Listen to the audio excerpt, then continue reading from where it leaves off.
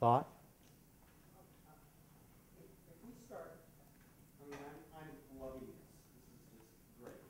It's always good to lead with flattery. Now give me the real thing.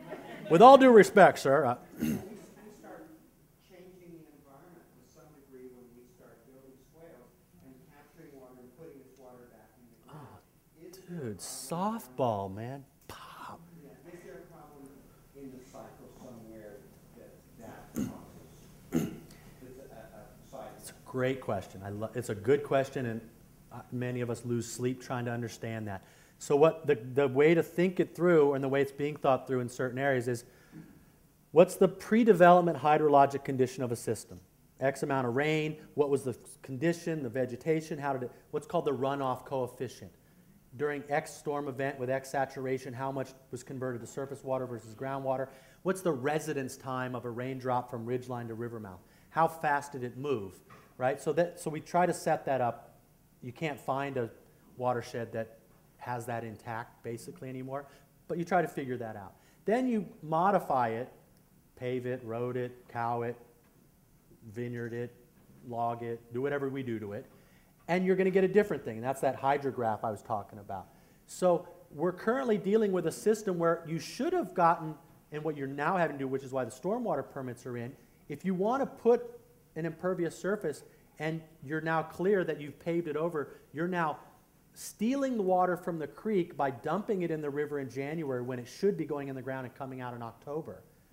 So when we're talking about swales, or water spreading types of structures, what my understanding or the philosophy, and it's not just me, that a bunch of people are articulating this idea are coming at, is we're trying actually to remedy the current state of dehydration through imperviousness to get us back to a more retentive landscape with respect to the residence time of the flow.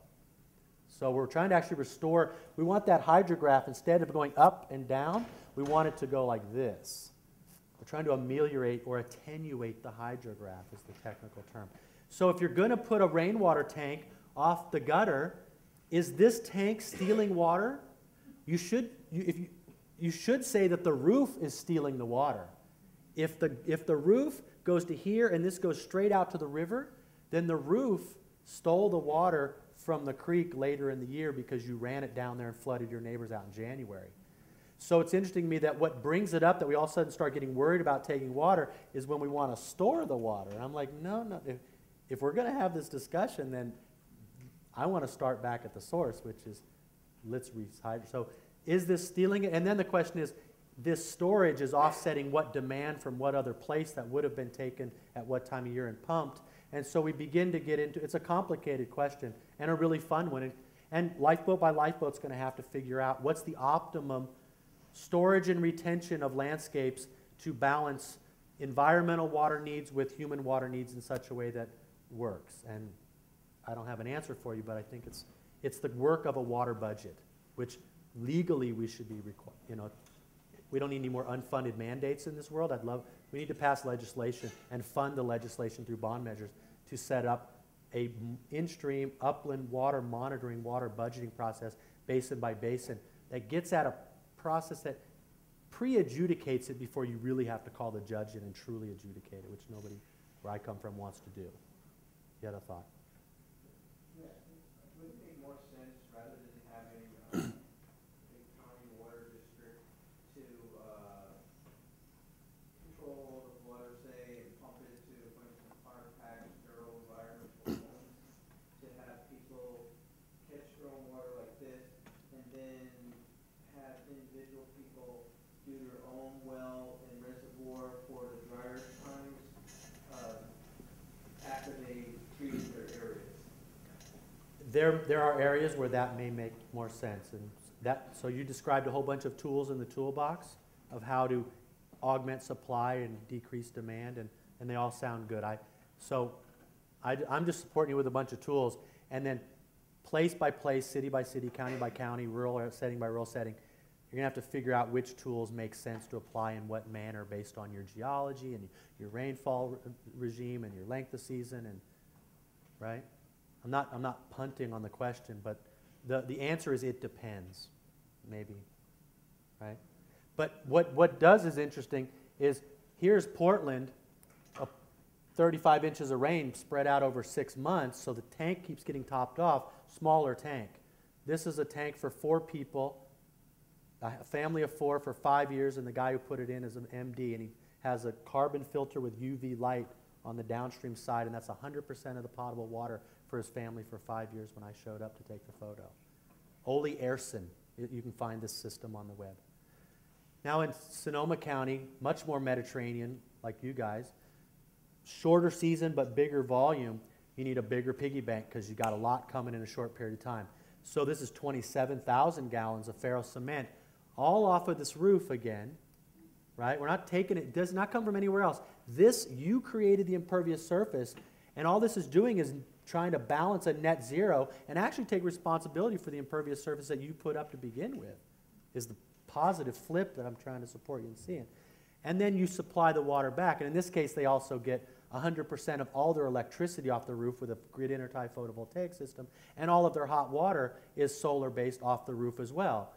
So the embodied energy and the greenhouse gas emissions and the natural gas thing and all of that, their roof is stacking a ton of functions.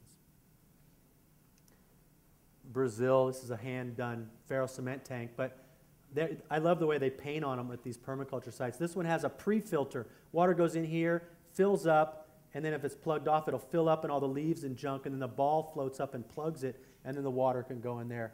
So it's a simple little pre-filter to keep the leaves out of your tank. Then you have post-filtration and disinfection as needed. Same thing, little pre-filter, super simple. There's lots of models and ways to do that. Simple stuff.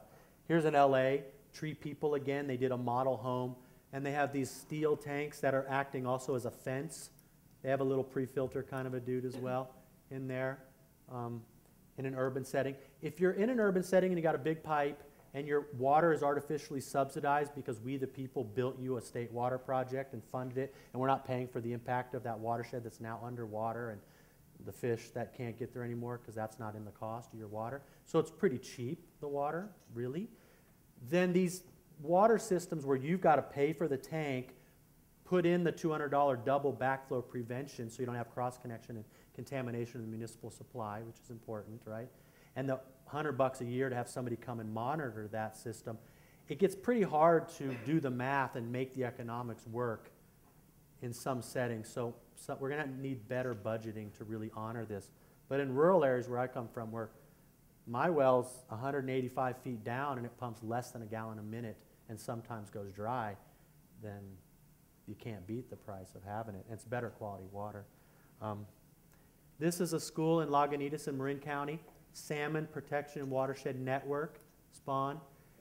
And so we work this system out. It's this little pavilion. They fill up 30,000 gallons and then irrigate their organic vegetable garden on the school campus out of that. And they're taking no water out in the summer, keeping it in for the fish, and offsetting the discharge of this excess surface water in the winter, which is good for fish too. It's integrated, holistic design. Volkswagen plant, 3 million gallon rainwater system on that one. Currently in Tokyo, every new building that's built in Tokyo has to capture, contain, and reuse 70% of all the water the building uses itself in its own building envelope.